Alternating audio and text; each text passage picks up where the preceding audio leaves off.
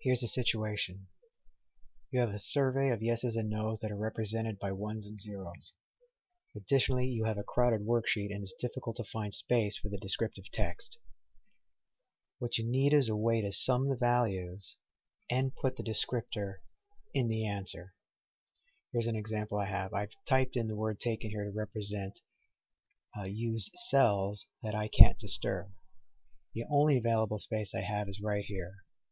And I want to sum all these answers up. So what I'm going to do is I'm going to start with the sum formula.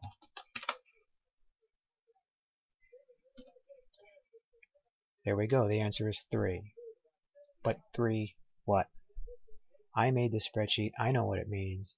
But I'm going to be handing it out to other people.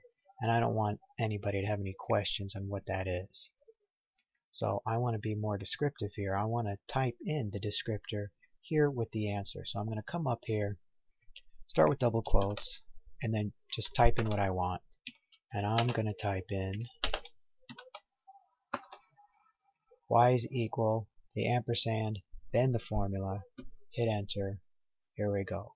Y is equal 3. Now I know what 3 is. That means 3 yeses. And that's a quick way when you're short on space how to use what little space you do have. Let me show you what I did here.